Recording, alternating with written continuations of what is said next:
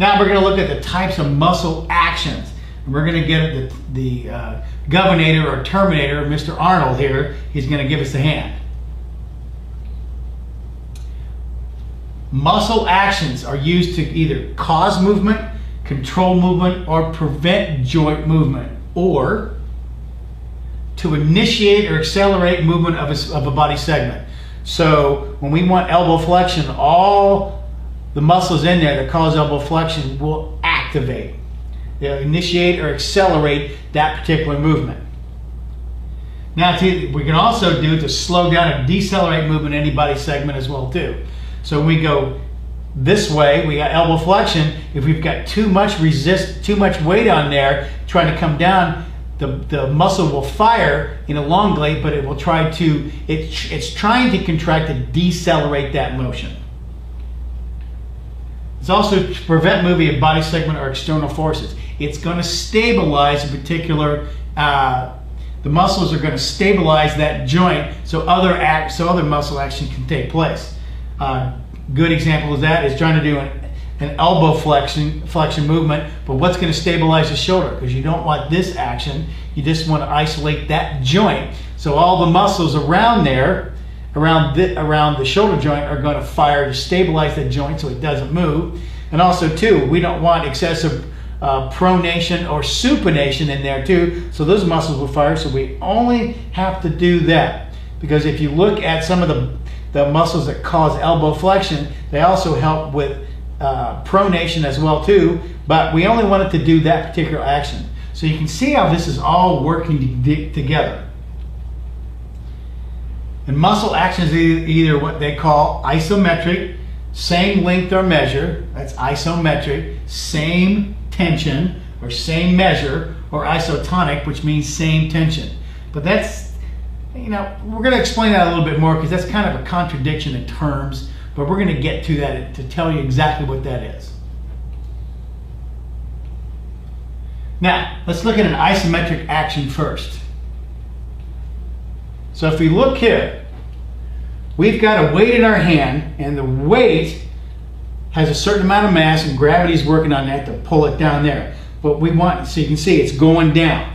But what about if we're holding it in that position? The muscle wants to fire and pull the forearm instead of going clockwise, and wants to go counterclockwise from this particular reference point. So that muscle is going to fire. But to hold it there, it's going to produce a certain amount of tension to offset that from going this way, and just to hold it there. Same with the tricep. If you look at that same way, but it's on a pulley, the weight's going down, but since it wraps around the pulley, it's going to cause our arm to go up there. So the tricep is going to contract, it's going to try to contract and stabilize to hold that position there. So it has active tension just to hold it there. The active tension is developed with the muscle, but the joint angles are going to remain the same. So in an isometric action, the muscle is trying to fire. It's not, the lever's not moving, the external load's not moving, the lever system at the joint is not moving, and the joint angle remains the same. It's what they also call a static action or static contraction, and it's trying to attempt to shorten. Now there's a significant amount of tension may be developed in the muscle to maintain this joint angle in a relatively static or stable position. That's an isometric action. May be used to prevent a body segment from being moved by external forces. So think about it, and if somebody's coming at you, we can put our arms out here, we're going to try to, they're trying to push us this way, but we're going to try to push back and hold them there. That's a static action, just the holding action. Think about it as a holding action. It prevents motion. Now, isotonic actions. Remember this word here, action. Involves muscles developing active tension to either cause or control joint movement. We have dynamic contractions or dynamic actions. And there's varying degrees of tension in the muscle resulting in joint angle changes. So if we look at doing elbow flexion, when the muscle pulls on that lower arm, the forearm, what happens? The tension is going to change because as this weight moves away from the joint, It's going to increase that moment arm there, so the muscle has to develop more tension as the weight moves away from the joint or axis of rotation. Once it gets past 90, it moves toward the joint again, so the tension is not going to be as great. Isotonic actions are either concentric or eccentric based on whether the muscle is shortening or lengthening. Now, the movement may occur at any given joint without any muscle contraction whatsoever. So how does that happen? This is referred to as passive. It's solely due to the external forces such as those applied to another person, object, or resistance, or the force of gravity in the presence of muscle relaxation. So if I'm standing here and the muscles are contracting, gravity's still trying to force me down, but the muscles are working to hold me up. But if I just relax, what am I going to do? I'm going to collapse. The muscles are going to relax and they're not going to be able to hold all my bones in the positions they're supposed to be, and I would just fall to the floor.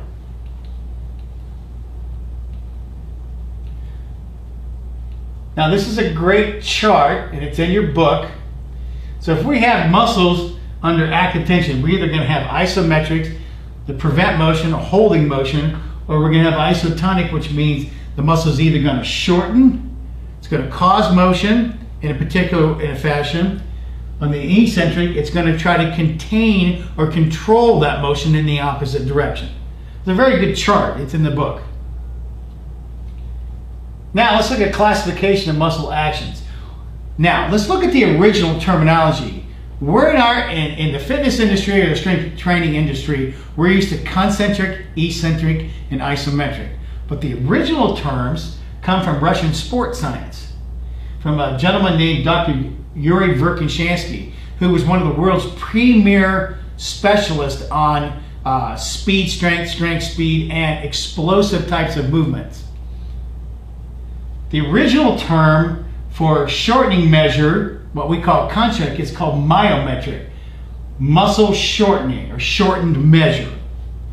The next term is called plyometric or lengthening measure. If you look at jumping exercises in this country, it's called plyometrics. It's what they call a stretch shortening cycle. The muscle is rapidly stretched and then it reverses direction and contracts in the opposite direction. Now, the original term is PLIO.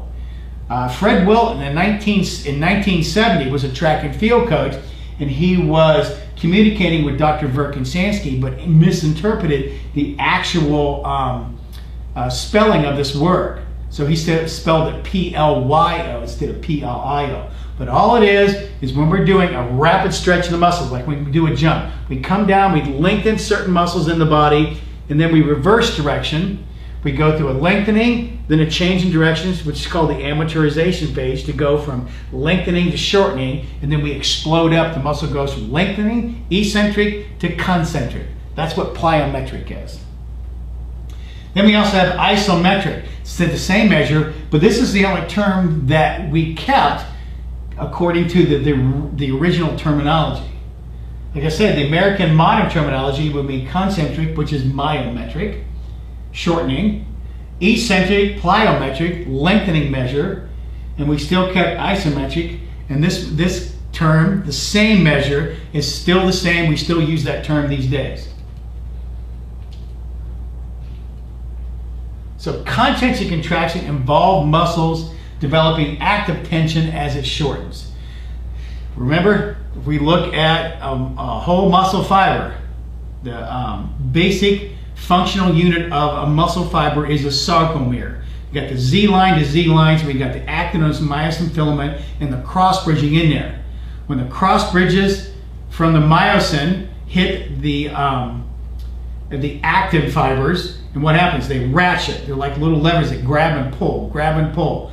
But you've got some on one side, some on the other, and they pull the Z lines together. They're all in series, so each one of those sarcomeres will contract together. They'll shorten together, so the whole muscle fiber shortens. That's concentric.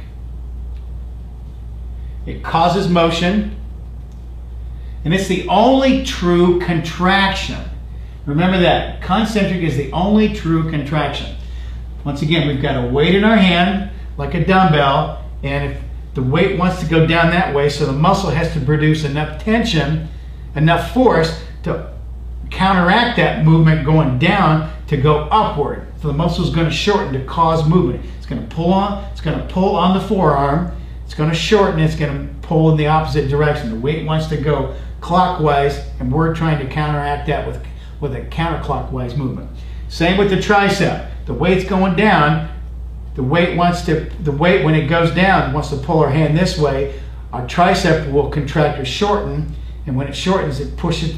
We're actually doing a pushing action with the muscle shortening and pulling on the bone to cause that motion. Now, eccentric actions, it's not a contraction, it's an action, it's a lengthening action. Remember, contraction means shortening, eccentric means lengthening. So they're two different terminologies here, and we want to use eccentric action, not eccentric contraction. I realize the book says contraction, it's an old term, but we're going to use these types of terminology, muscle actions. Involves the muscle lengthening under active tension. It's a controlling motion. It helps to decelerate any types of motion. Even in the bench press, when we're bringing the weight down to our chest, that's an eccentric action. The muscles are lengthening, developing tension, and we reverse direction, that's concentric. The muscles are shortening. The front delt, the pec muscles, and the triceps are all working synergistically to move the weight away from the body.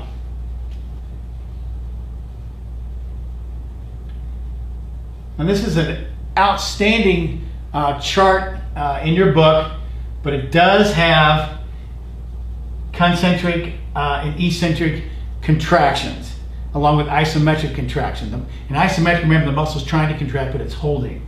So, but this is, it's got a great chart that I'd like you to look through and ask some different questions. It's like a flow chart from a computer program.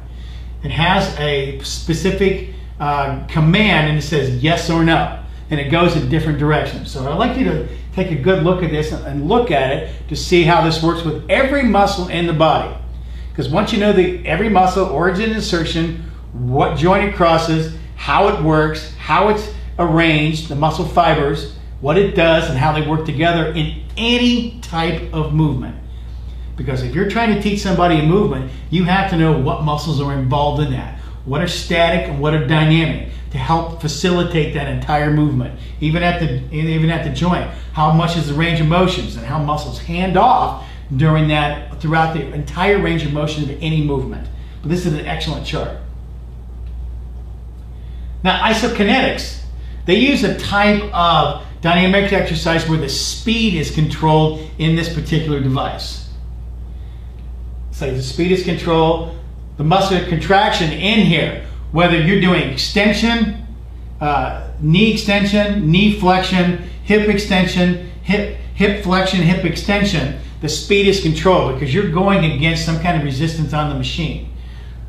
And the speed is controlled. What they're trying to look at is how much force you develop at a controlled speed. It's not another type of contraction as some have described. So it's not really a contraction, it's just trying to see how much force you can produce in a particular type of muscle action. If you look at Biodex or Cybex or Lido, they make these specific types of machines. They use them a lot in physical therapy and athletic training for rehabilitation.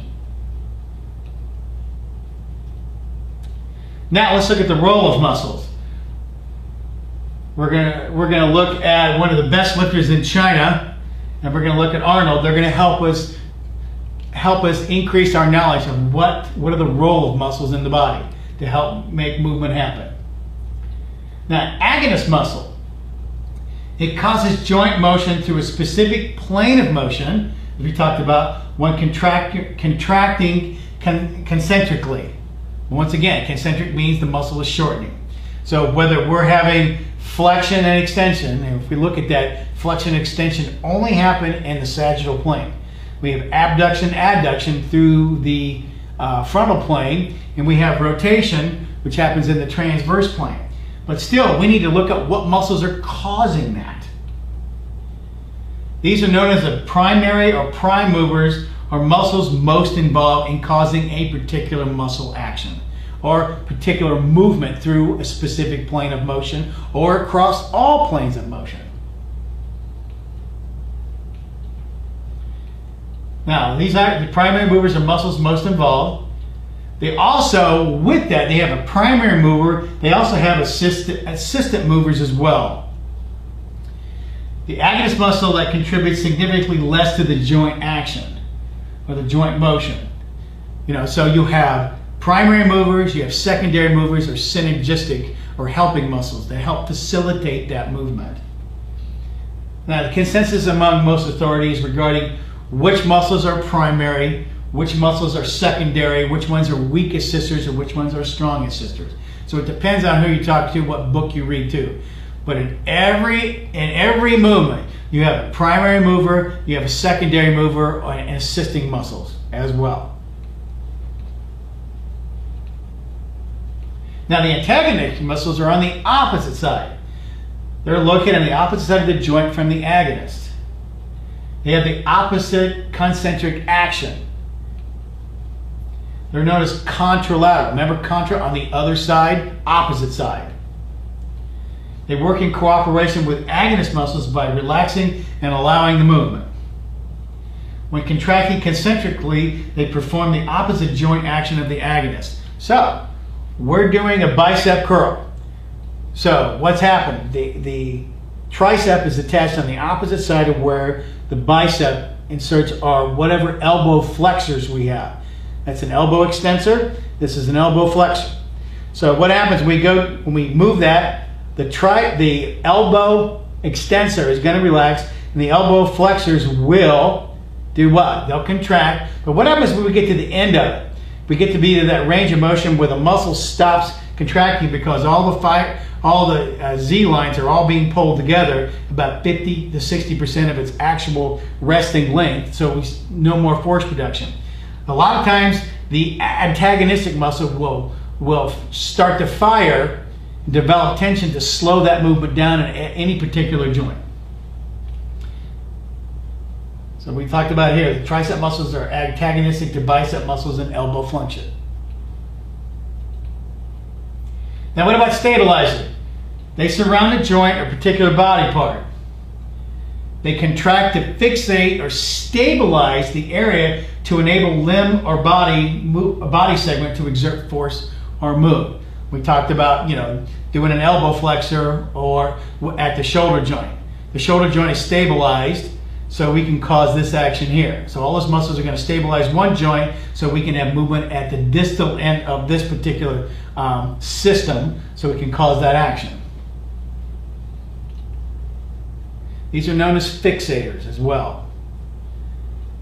They are essential in establishing a relatively firm base for the more distal joint to work when carrying out specific movements. That's all it is. Bicep curl is one. But we also, if you look at, let's do this. If we're standing doing knee flexion here, what's being fixated and what's not. If we look at the hip joint, since we have muscles that cause hip extension, like the glutes and everything, they'll stabilize the hip joint. You also have hip flexors on the opposite side, but they'll all stabilize the hip joint. The trunk will stabilize. All the hip joint muscles will stabilize to keep that joint stabilized. So the leg is pointing straight down, so we can have just knee flexion. Now, synergist is assisting in the action of an agonist, also called a secondary mover as well. Not necessarily primary movers for the action, also known as guiding muscle, depending on what book you read. The system refined movements have ruled out any undesired motions as well. So if you look at synergist, fixators, and all that, we want this action to happen, but we don't want any kind of internal and external rotation. So we'll have fixators at one joint so we can cause this movement. We also have fixators we talked about before to do supination and pronation. We just want this action. We don't want the hand to do this at another particular joint, the radial ulna joint. We want the elbow joint just to work. These are helping synergist and true synergist. Now, helping synergists, they have an action in common but have action antagonistic to each other. They help another muscle move the joint in the desired manner and simultaneously prevent undesired actions. If we look at the anterior and posterior deltoid, if we look at that action, here is abduction. The medial deltoid wants to work in there. If we just fixate the shoulder joint and we just fixate the shoulder girdle, all right, we're going to do depression of the shoulder blade, shoulder girdle. We just want action at the deltoid. So all the muscles that are around the shoulder girdle will stabilize and hold the scapula in place. So we can just have action at the medial deltoid to cause abduction. But what about the anterior and posterior deltoid too? If we look at the anterior deltoid, it causes what? Flexion, and the posterior deltoid causes extension. Flexion, extension, abduction. But when we get to here, we don't want the anterior deltoid to do flexion in the transverse plane, and we don't want the posterior delt doing extension in the transverse plane as well too. So they'll fixate that particular bone so the medial deltoid will get all of the action to do abduction along with the anterior and posterior fibers as well of the anterior and posterior delt to help facilitate that action as well too. So we have to look at all those roles of those muscles and what they do and what action we're doing and what muscles are all involved and what roles they play. The anterior delt acts as an agonist in the glenohumeral flexion, while the posterior delt acts as an extensor. So once again, they're stable, they're helping fixate that so the medial delt can work nicely. They help each other and work in synergy with the middle deltoid accomplishing abduction, which we just talked about. Now, neutralizers, they counteract and neutralize the action of another muscle to prevent undesirable movements such as inappropriate muscle substitutions, referred to as neutralizing. They contract to resist specific action of other muscles. Okay, so when we're looking at when only supination action of the bicep brachii is desired, the tricep brachii will neutralize the flexion action of the bicep. So we don't want the bicep, we just want the bicep to do supination here. But we don't want it to do flexion. So if we look at that, the tricep is going to fixate that action there, so we can't do elbow flexion. It's gonna fire to hold it in that place so we can do, so the bicep can do supination. Make sense? Bicep can do supination and it can also do elbow flexion. But we want it to be controlled, so it's going to hold it in that position so we can just do supination. These are the roles we need to look at of all the muscles involved in a particular joint action.